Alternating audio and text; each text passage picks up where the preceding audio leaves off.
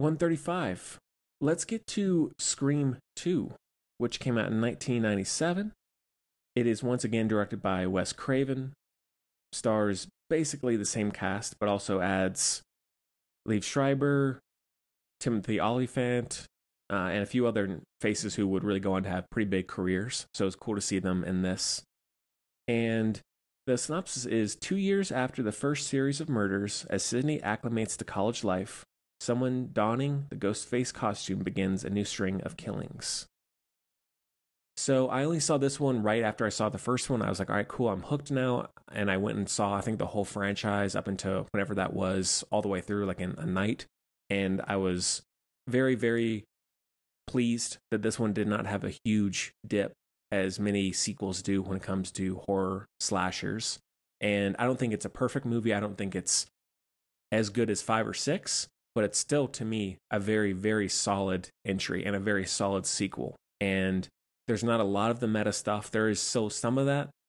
And I like the conversation with the college classroom and them mentioning how sequels don't really work and all that. And I think that conversation, even though it's a little like, all right, we get it, I think it's still pretty clever. And I could see a film class having that kind of conversation. So it works, because I've even had that sort of conversation with my film friends. So I like that.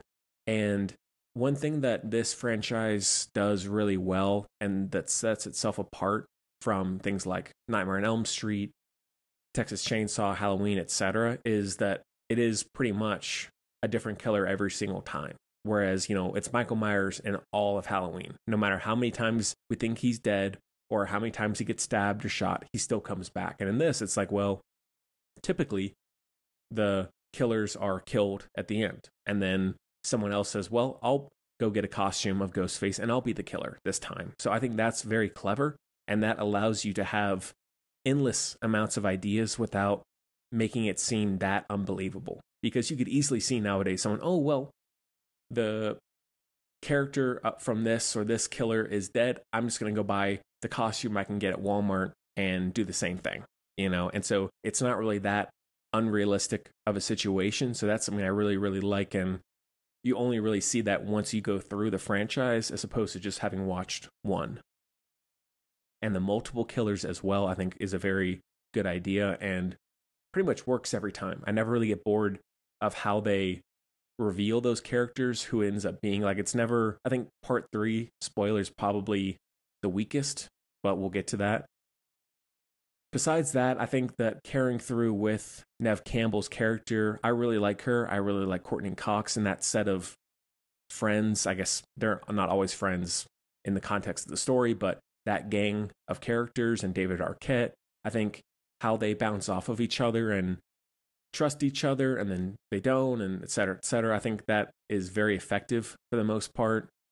And there's really, talking about this being a sequel to a slasher, or it being a slasher sequel, while it's not a masterpiece, there aren't that many flaws to it, I find. Like, it's obviously not as original as the first, but pretty much one of the only issues, if we're talking about this within the context of the franchise, within the context of the genre, I mean, performances are fine. There's nothing amazing, but they do the job. It's directed well. Wes Craven has a very good... One thing I do love about him, having gone through all these movies, is he has the ability, especially in the first one, but really in all of them, he has the ability to make simple moments, simple visuals very memorable and very creepy, very weird, and like simple deaths or the look of someone's wounds on their body. Like, he just has the ability to make it very iconic and chilling. And pretty much one of the only issues is I think it's maybe a touch too long.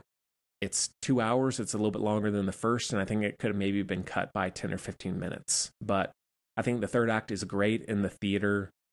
The chase with Courtney Cox and David Arquette, especially with Courtney Cox through those rooms and through the hallways, and she's trying to sneak around the different parts of the room and the walls, and I think all that is very, very suspenseful, and it really looks good. And I love how they show both Ghostface and her creeping around different areas and all that. I think it's very well done. And then also another thing that this series does well, I don't want to get too repetitive, but there's just a lot that I love, and if I have the chance to talk about it, I will, I like how they set up the idea, and especially nowadays, it makes sense because of how easy, I guess you could say, it is to frame someone or to suspect someone or suspect the worst in someone. I like how they have the incorporation of seemingly innocent characters, like who gets the blame for the actual killer, and like, all right, well, is he actually the killer? Is he not? And then friends saying, no, I didn't do it, and then they actually did do it or they didn't. And there's that constant suspicion of people. And I think as the series goes on, and it's especially in 5 and 6, where you could really post something about someone, take it out of context, and well, that person looks like a villain now. They're crazy. They're whatever. So I really think that this series has a lot more. There's nothing incredibly deep, but I think it has a lot going on that I didn't really notice on first viewings that sticks with me, and I really enjoy thinking about that, and I enjoy that very gray area of those characters and who you should follow, who you shouldn't, who knows what. So besides that, the sequence at the beginning with the very meta situation with the two, or with a couple, where they're going to see the stab movie, and then the girlfriend gets stabbed by Ghostface while watching the movie, and then she goes up on stage and is obviously like wailing in pain, but then people think it's like a publicity stunt because they're right in the middle of a violent scene. And I think all of those ideas, maybe not everybody loves it, but I do. I think I really appreciate that now, and I enjoy it more and more every time as I learn more about the series and as I go back and revisit all of them. So that opening is iconic, and that's another great moment that they parody in the scary movies, the parody films. I like the sequence with the phone call in the park at the college, and they're not sure who's calling because they're being watched, and them running around trying to tackle anyone who's on the phone. I think that's pretty enjoyable.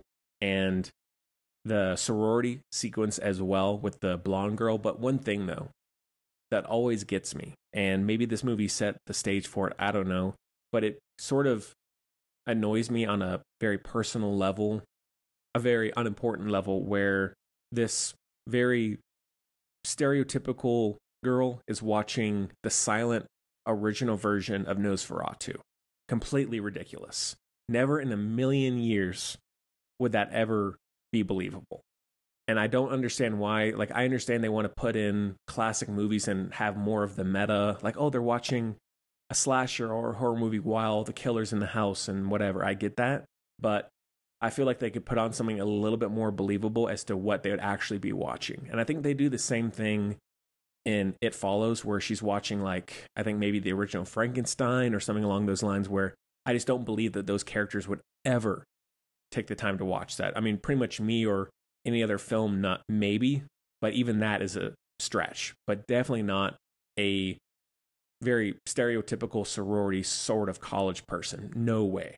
And maybe I'm crazy for saying that, but I think that's pretty accurate. So that doesn't take anything away from the movie itself, but it sort of bugs me on a nitpick level.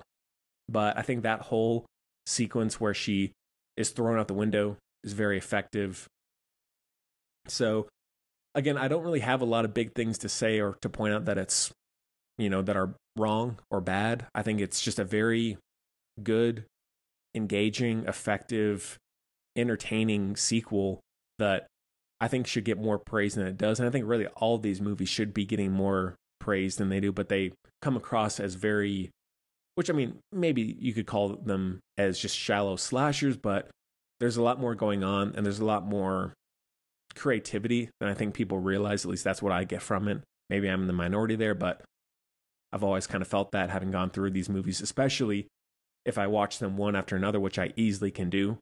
So highly recommend it. Not one that I would really rewatch by itself. It's still a very good movie, but I think I would only typically watch 2, 3, and 4 if I just watched one. Whereas I think 5 and 6 I can watch by themselves, but I think even with those, I want to start with 5 and then watch 6. So I think that they sort of go together in a kind of interesting way, where usually I can watch one-offs in all of these franchises, but in this one, I really want to start from the beginning and just enjoy all 6 movies to date. So I think that's pretty impressive in its own right. But Yeah, that one is a heavy 4.5 out of 5.